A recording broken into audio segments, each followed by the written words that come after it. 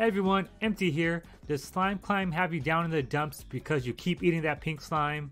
Or perhaps you do got it down, but now you're just looking for some better strats to tackle it quicker? Well, here you go. This is definitely going to be some of the best strats you can take with you next time you run into that monster of a level Slime Climb.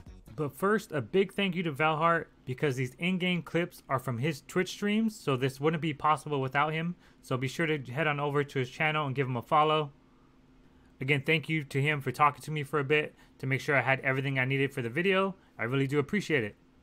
Okay, to start, I'll go ahead and take a look at the run while pausing it at key parts. And then after that, I'll go ahead and let it run through one more time just by itself without stopping. Sound good?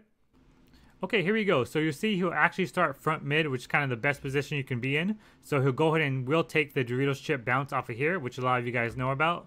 But I do want to mention this is probably the safer route here, which you go between the two Doritos chips. Just with a simple jump, you jump right over it and you're good to go. So that probably works out a lot better when you're in the middle of the crowd and don't have that great positioning. Okay, but let's go ahead and cut back over here and you'll see the first cut corner here where he actually jumps over this pillar.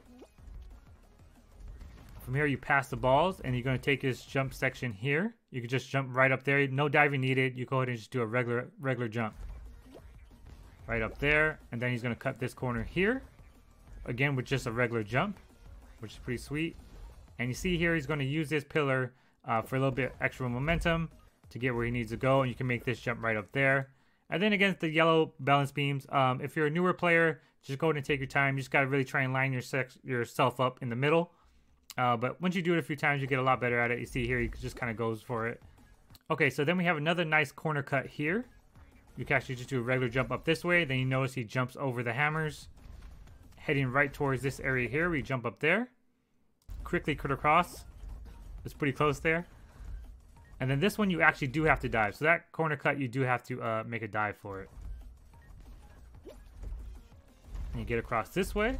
Okay, this next thing is probably my biggest takeaway from talking with VELLHART, which I thought was pretty awesome, is when you're crossing the ball section, if you walk along the outside edge of the green part, if your foot is touching along the green part, the balls will never actually touch you, which is pretty awesome. So that's a great tip for bad players, good players, all players alike, just to quickly get past there without any real worries. Just keep a foot alongside the green.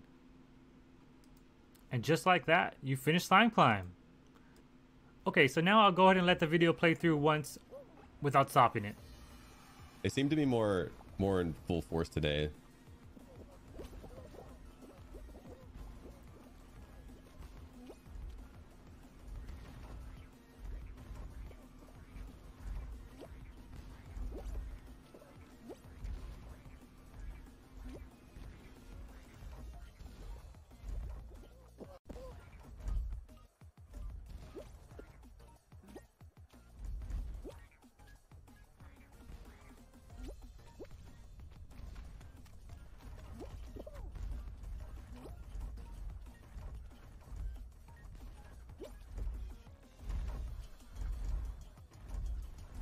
Okay, that might be my cleanest slime climb ever.